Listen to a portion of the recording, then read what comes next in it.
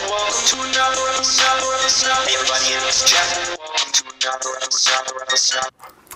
Hey everybody, it's Jeff. Welcome to another episode of Stay Rad Wine Blog TV, and I'm really excited to get into these two samples right here. If you're just taking a quick glance, it looks like it's two different wineries altogether, but then you focus in, and what you see is I have two different vintages of Brunello di Montalcino in two different styles. I've got regular old Brunello, and then I've got Reserva Brunello right here. Both from Pacini. This is the Villa al Cortile Brunello di Montalcino. So same maker for both of these. These are two vintages right next to each other, but both of these wines were released at the same time. A big difference here is we're talking about, you know, a different selection of grapes, and we're talking about a slightly different aging process. So let's just dive right into these. Again, both these wines are samples. These wines came courtesy of Gregory White PR, so thank you so much, guys. I'm going to start off with the 2009 Villa al Cortile Brunello di Montalcino. Again, this is from Pacini, is the maker right there, and they're a heavy hitter in the Chianti region of Italy. So Brunello, you know, the name Brunello, it's kind of a play on Bruno, which is a man's name, and it means brown. Originally, Brunello was thought to be its own grape grown in the Montalcino region. And what they found over the course of doing different studies and experiments was that Brunello is the exact same grape as Sangiovese. Just in Montalcino, they refer to all their wines that are 100% Sangiovese as being Brunello di Montalcino. So right off the bat, with this 2009, this was aged for 26 months in oak, and then 6 months of bottle aging on top of this. You're noticing right away, I mean, it's fairly light. And for a 2009, you know, this is an older wine for a newer release. But with that age, you know, there is a little bit of a loss of color. You would imagine, you know, a brand new Brunello, like as it's being bottled, would be extremely dark. And so they do kind of lighten up over the years. Really nice, just bright red color there. And very light, like almost, you know, just on the looks of things, you know, seeing my fingers through the glass, it almost has like a Pinot Noir type of sensibility to it. Now on the nose, really just bright and crisp cherry and red apple notes. There's there's like kind of like a dustiness to the wine. It's very rustic. It's very Italian. There are like some leather notes as well. And really, yeah, like this sour cherry cranberry thing happening on the nose. I mean, it's very bright, very fun type of wine. So let's go right to the palate here.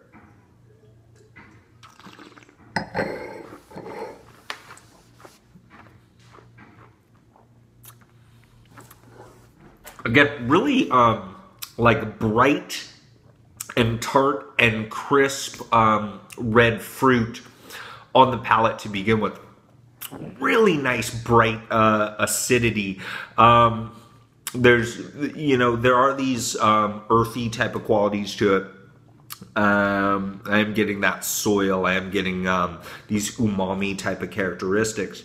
And there are some really nice tannins there. I mean, this is definitely a bold wine that could be aged for a while. But, you know, it's drinking real well right now, and I can imagine that it's something that would continue to be a crowd favorite over the next 10 years or so, like 5-10 years or so. I mean, it's good stuff.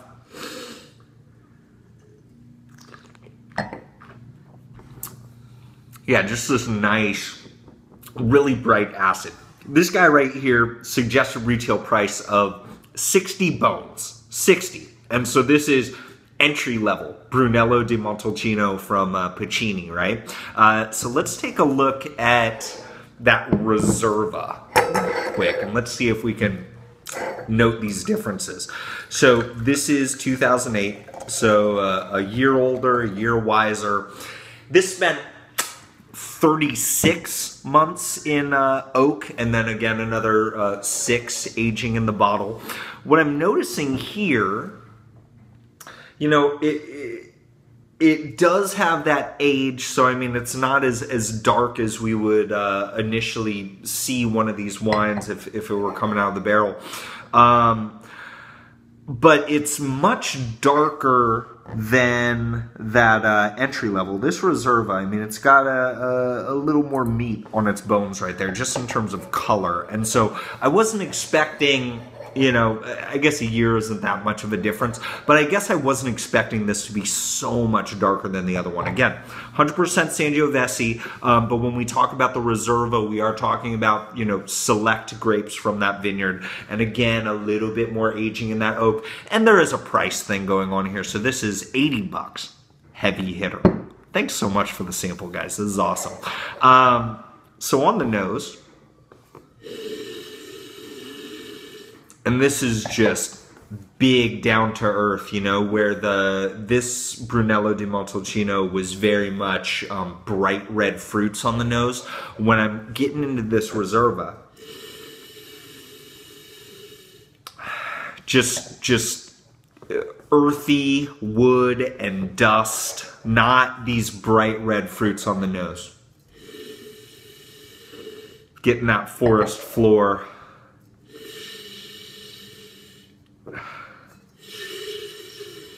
Yeah, getting like that mushroomy type of play. Again, like, you know, color-wise, and the nose on this one, very Pinot Noir-esque for me. So this is kind of fun. I haven't gotten a chance to dig that deep into the Brunello di Montalcinos. I'm very happy with what I'm getting so far. I mean, price-wise, it's a little much. But other than that, very happy with what I'm looking at so far.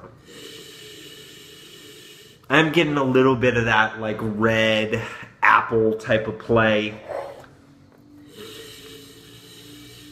I'm getting kind of like an orange type of citrusy thing, like orange zest. And there are some cherries on the nose as that initial, you know, I would imagine you'd want to decant these for a little while before you really dive into them. But just on the initial pour and after things are starting to blow off, some cherries and apple fruits are starting to show up. And on the palate,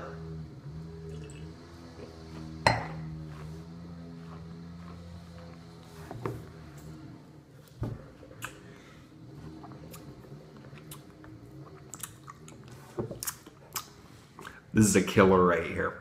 Both of these are 14% alcohol. Both of these very well balanced.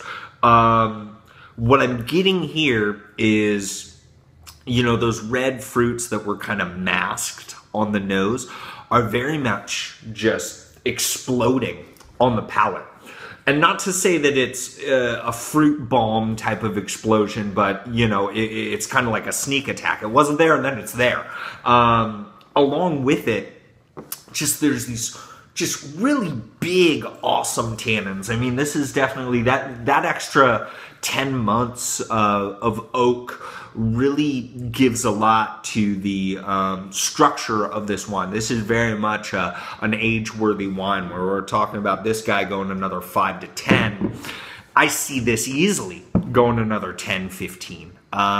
If you wanted to sit on 20, I think it'd be really fun, but you could just drink it right now. Yeah, so really good structure there.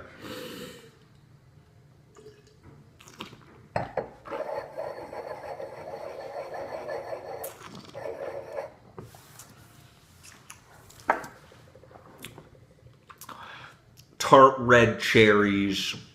Again, that orange zest.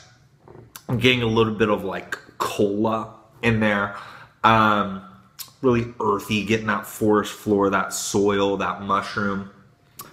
super long acidity. I mean, both of these are very aggressive.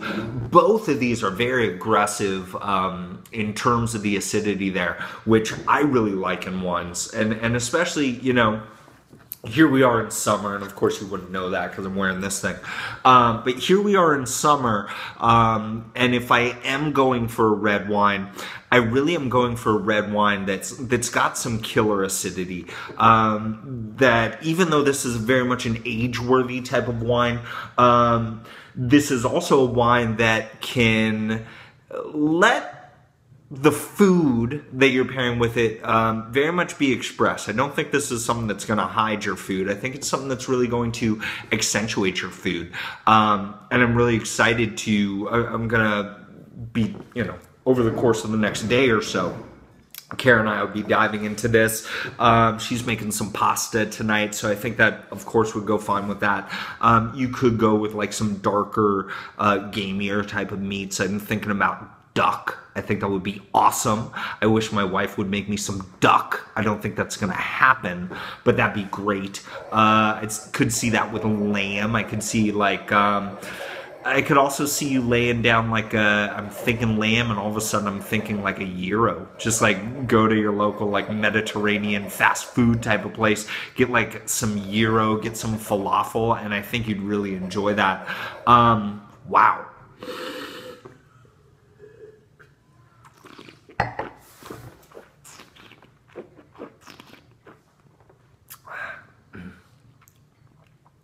It's just big. It's big, and it's nice, and it's full. It's flavorful. I like that. You know, score-wise, let me get back into the 2009 Brunello di Montalcino.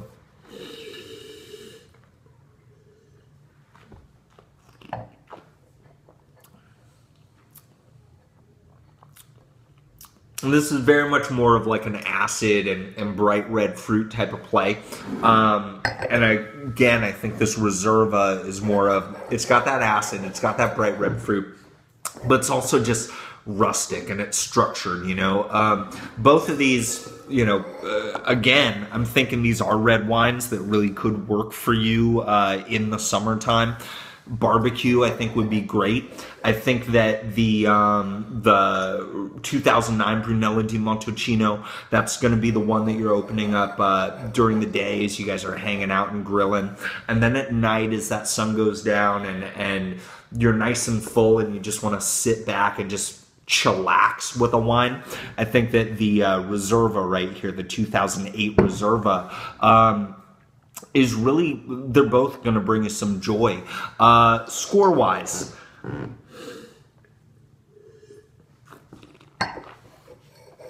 for the Villa al Cortile Brunello di Montalcino 2009 from Puccini, oh,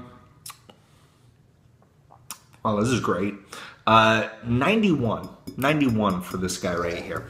For the 2008,